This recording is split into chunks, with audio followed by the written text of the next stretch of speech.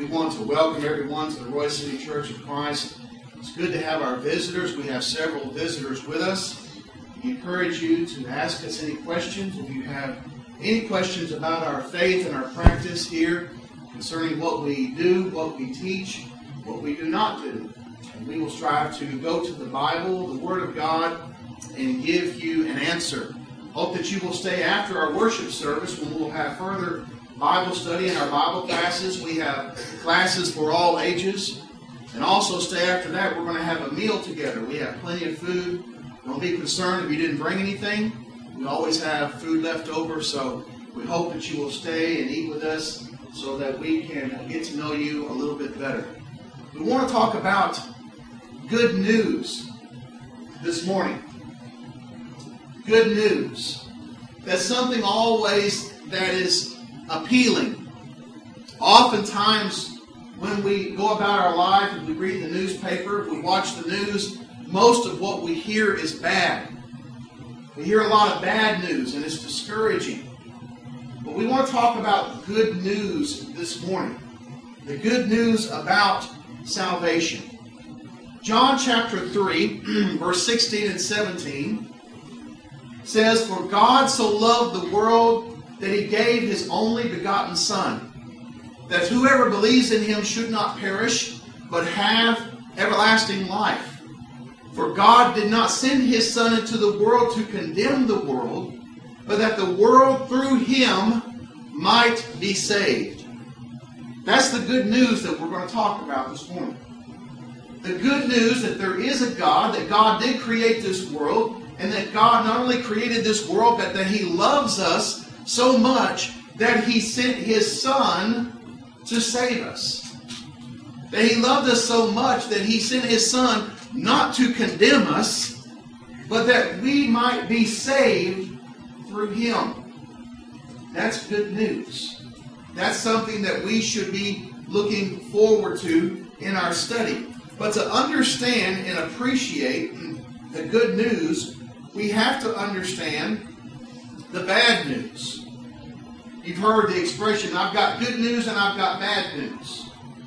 Well, we're going to start with talking about the bad news first.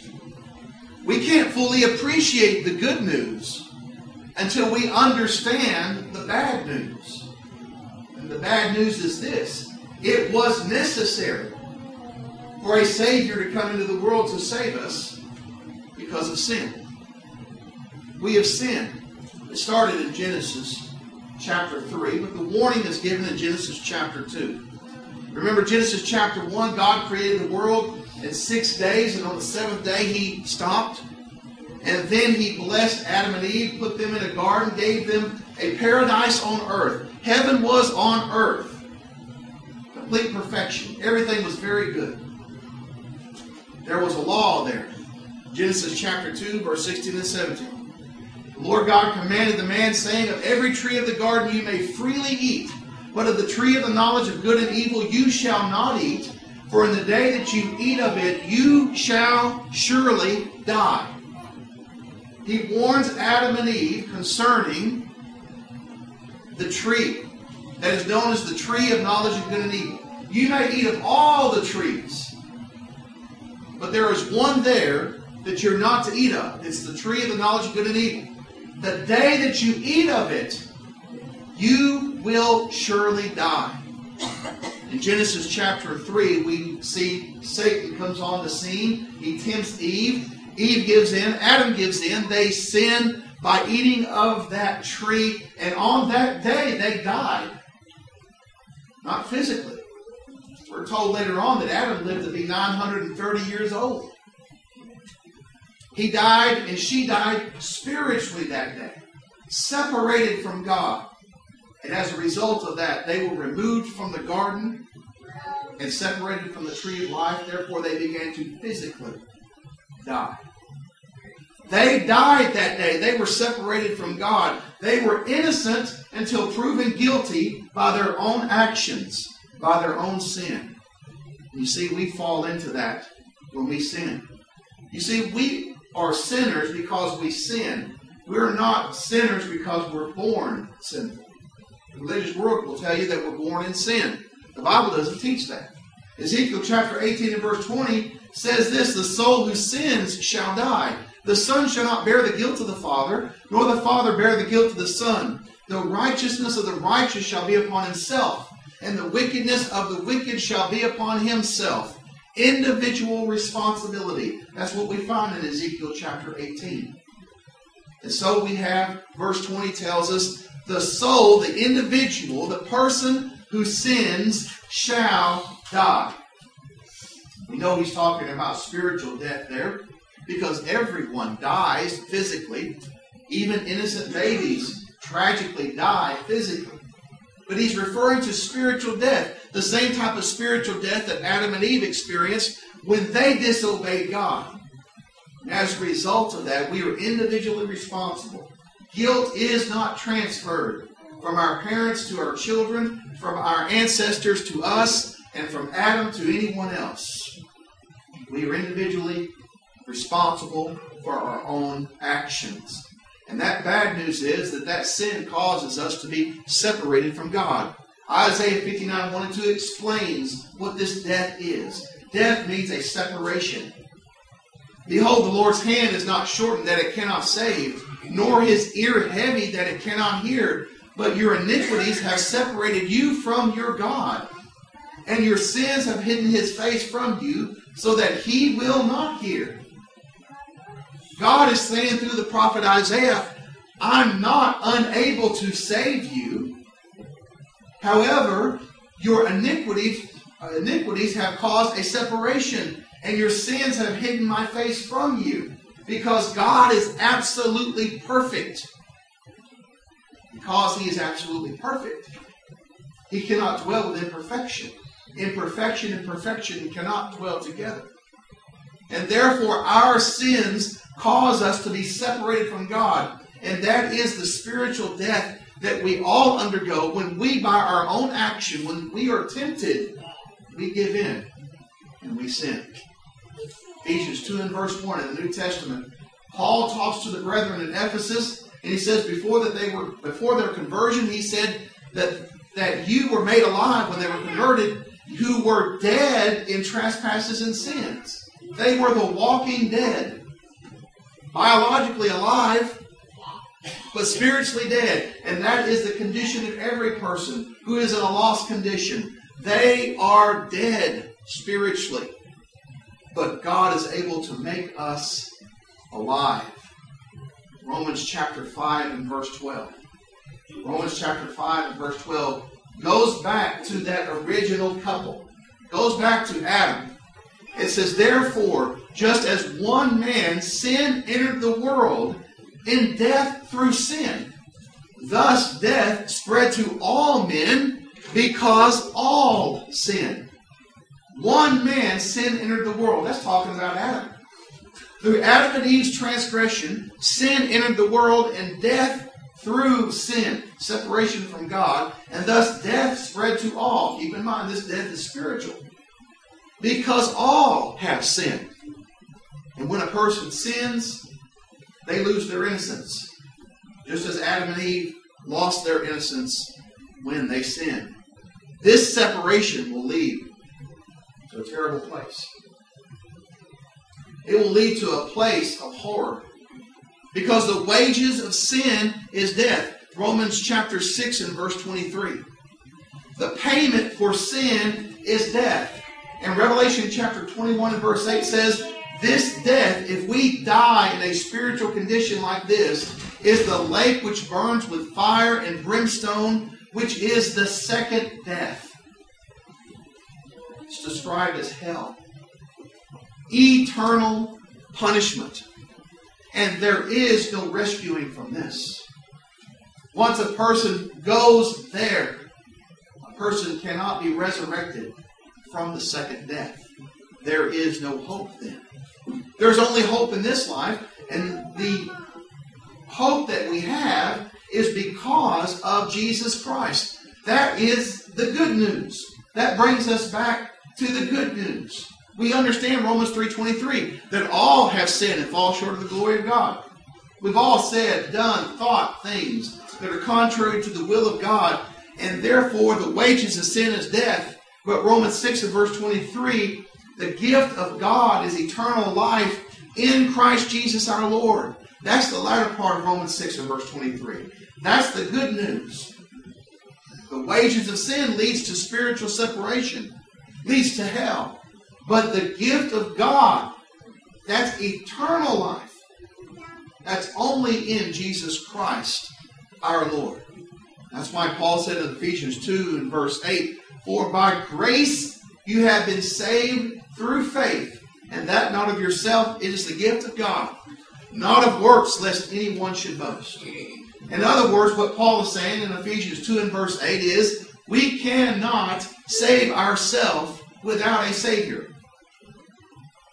There's no way we can say, okay, I understand, preacher, I've been a bad person. I'm just going to be so good that I'll deserve to go to heaven. I'll score enough points that I'll just get to be in heaven because my good works will outweigh my bad works. It doesn't work that way. We need a Savior.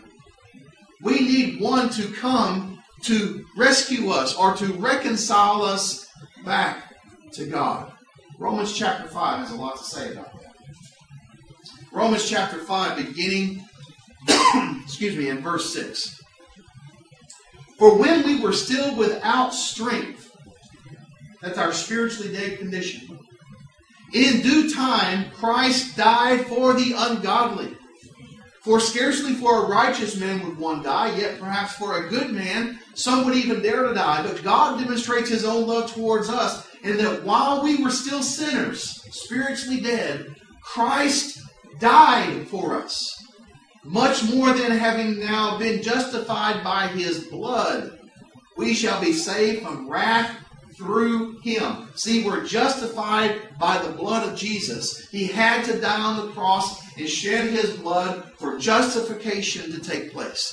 That word justified means to be acquitted. It means to be made not guilty even though we are guilty. And it's only through the blood of Jesus Christ that is possible. He goes on to say, Romans chapter 5, verses 10 through 11, for if when we were enemies, we were reconciled to God through the death of His Son, much more having been reconciled, we shall be saved by His life. Not only that, but we also rejoice in God through our Lord Jesus Christ, through whom we have now received the reconciliation. We're reconciled to God. Think of the word reconciled with the word reconnected. We were disconnected from God when we sinned. The only one that can reconnect us back to God is His Son, Jesus Christ. That's the only way we can be reconnected. The word reconcile means to be brought back into fellowship with God. And see, we broke fellowship with God when we sinned, just as Adam and Eve did. They died when they sinned. And we, through His Son Jesus Christ, because of His shed blood that justifies, can be reconnected to God through the death of His Son. We have now received the reconciliation. This is the gospel. This is the good news.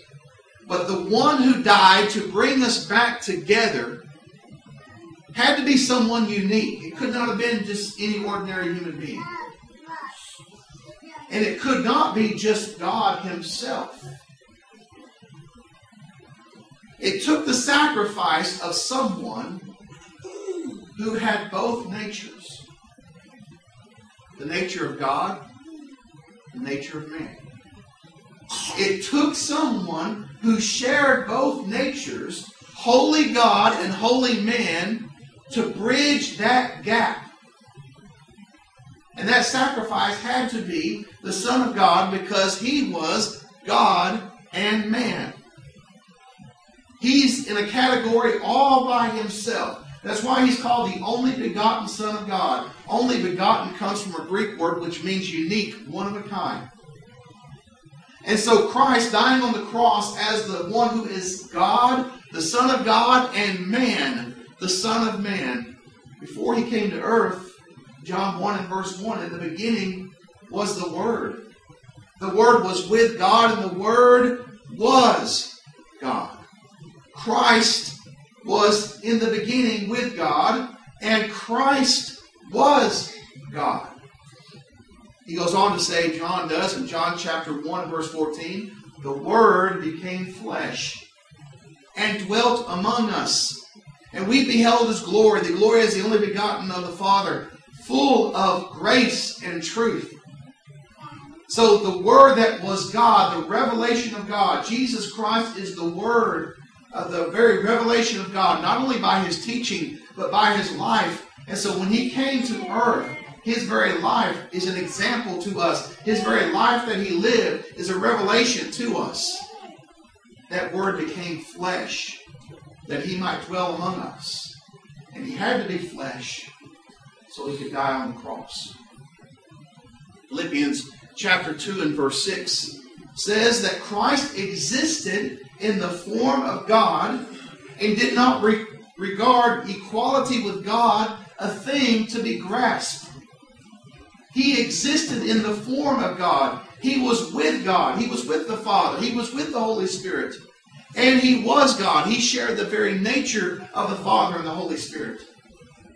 But He considered that something that was something that He regarded equality with God a thing not to be grasped or held on to. Philippians chapter 2 and verse 7, but He emptied Himself, taking the form of a bondservant, and being made in the likeness of men.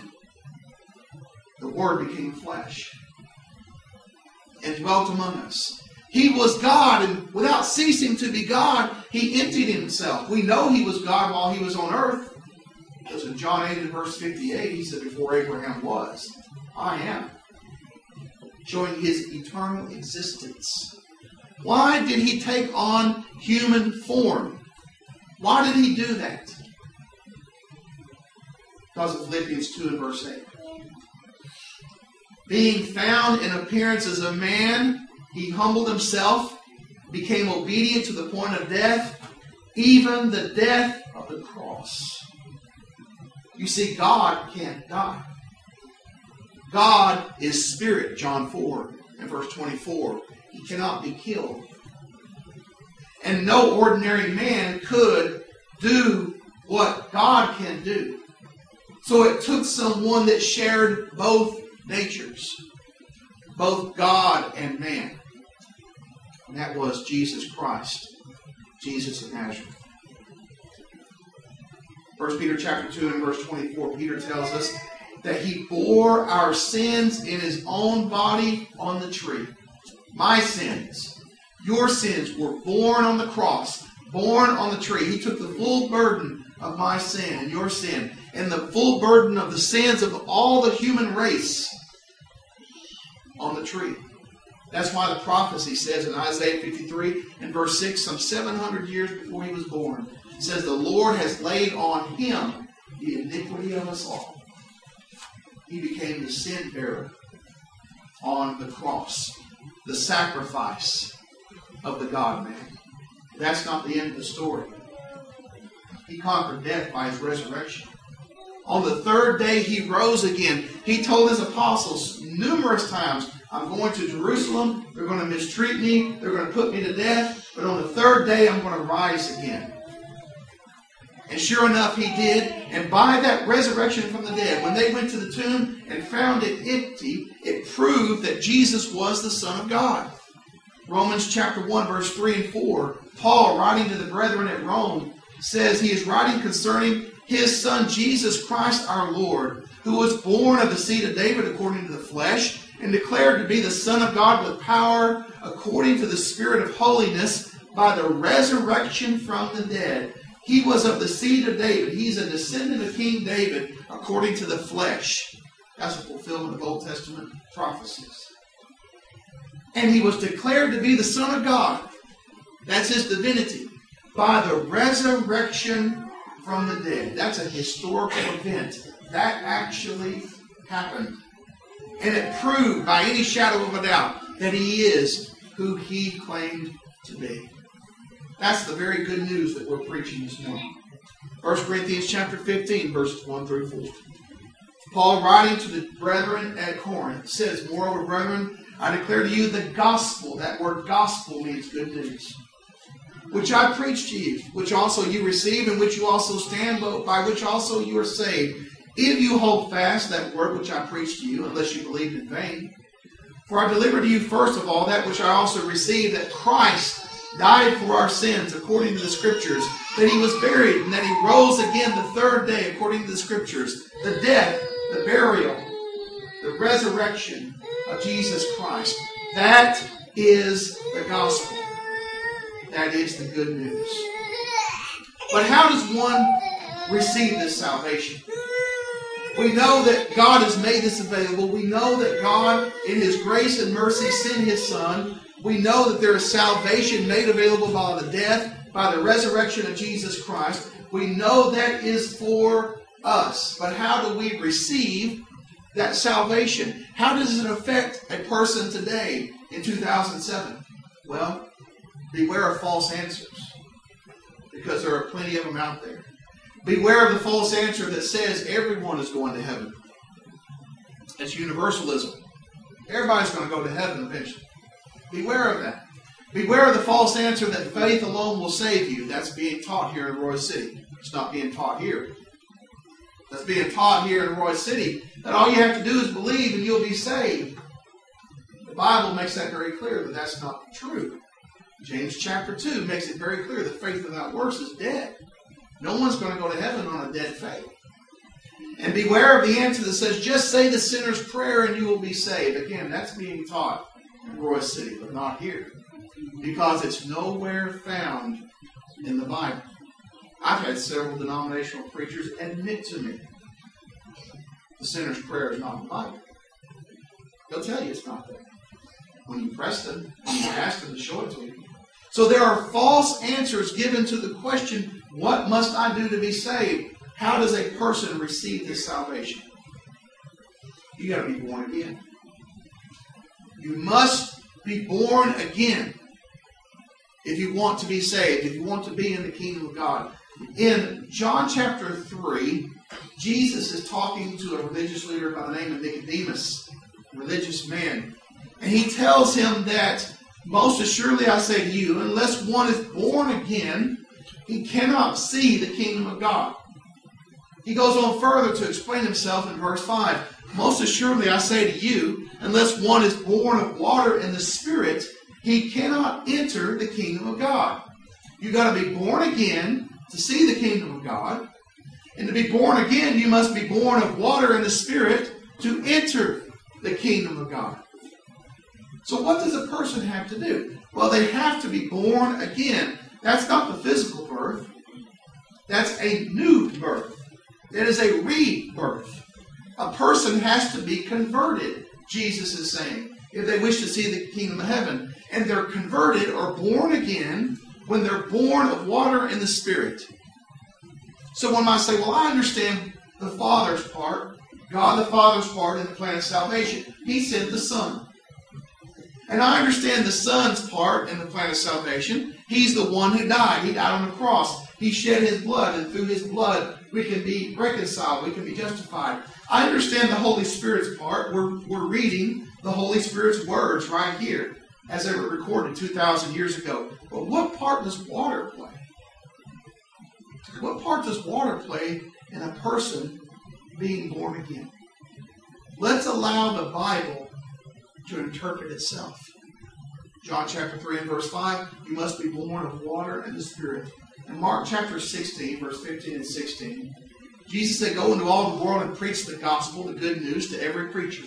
He who believes and is baptized will be saved, but he who does not believe will be condemned. So when a person hears this gospel message, this good news, they believe it. They're baptized. That word means to be immersed in water. They'll be saved or born again. They'll enter into the kingdom of God. The Bible is interpreting itself. Acts 2 and verse 38, the day the church began. Peter said to them, repent, let every one of you be baptized in the name of Jesus Christ for the forgiveness of your sins, and you shall receive the gift of the Holy Spirit, born of water and the Spirit, repenting of their sins. They believe in Christ. They repent of their sins. They're baptized, immersed in water. immersed in water in the name of Jesus Christ for the forgiveness of sins, and they'll receive the gift of the Holy Spirit. That is being born of water and the Spirit. You see, something special happens when a person is immersed, when a person is baptized into Christ for the forgiveness of their sins. In Acts 22 and verse 16, Ananias told Saul, who would become Paul the Apostle later on, "Now why are you waiting? Arise and be baptized and wash away your sins, calling on the name of the Lord." Calling on the name is being born again. And you arise and you're baptized to have your sins washed away. But we must understand it's not the water that does the washing in baptism. It's the blood of Jesus Christ. Revelation chapter 1 and verse 5 says of Christians, He has washed us from our sins in His own blood. And that cleansing takes place in water. In the water of baptism. When a person does that, their sins are washed away, not by the water, but by the blood of Jesus Christ, the Son of God. Colossians chapter 2, verses 11 and 12, Paul speaks about the significance of baptism, how it is a burial in water. It's not sprinkling, it's not pouring, it's a burial in water. In Him, Paul says, you were also circumcised with a circumcision made without hands, by the putting off of the body of the sins of the flesh, by the circumcision of Christ. How did that happen? Buried with Him in baptism, in which you were also raised with Him through faith in the working of God who raised Him from the dead. Where is our faith? It's in the working of God. Not in the water.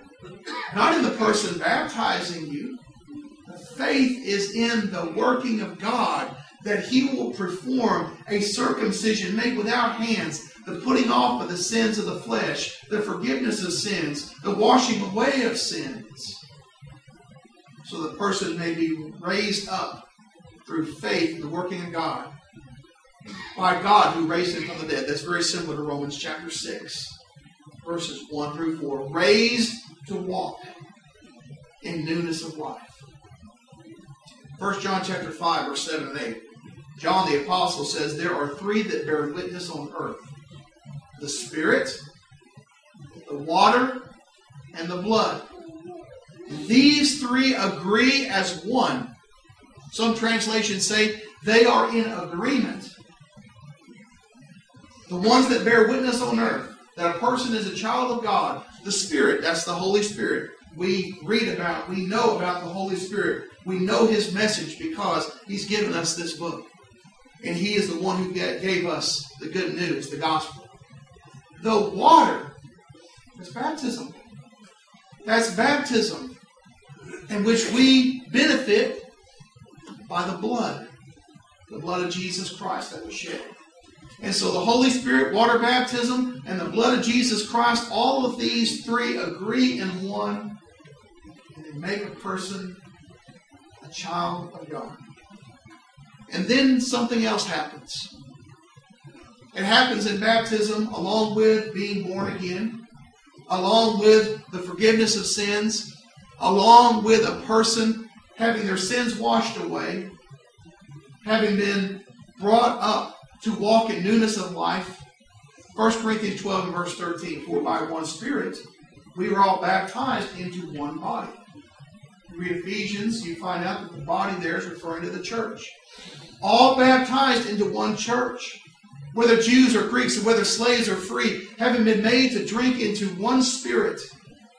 So when a person obeys the gospel, not only are they saved from their sins, remember what Jesus said in John 3, verse 5, 3 and 5, you enter into the kingdom of God.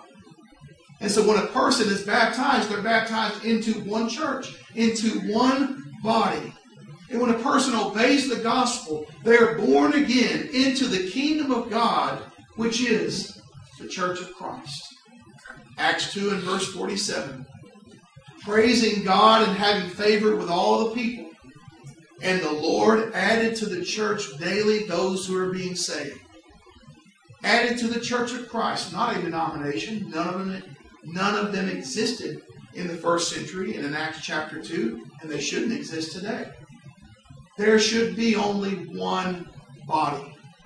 And when people believe and obey this gospel, trusting in the death, trusting in the blood, trusting in this good news, they'll be cleansed. They'll be purified. They'll be born again. They'll be placed or added to the kingdom of God, which is the church of Christ. Are you a Christian this morning? Have you been truly born again according to the biblical plan of salvation? We urge you to consider these things. If you wish to study this further, if this intrigues you, if you wish to know how you can be a Christian, nothing more, nothing less, just a Christian according to the Bible, a member of the Lord's church, which is the kingdom of God, we'll study with you. If you wish to obey the gospel, we can baptize you into Christ. Excuse me. This very morning. If you've done that, you've gone astray, we urge you to repent and come back to the Lord. As always, the choice is yours. While we stand and while we sing.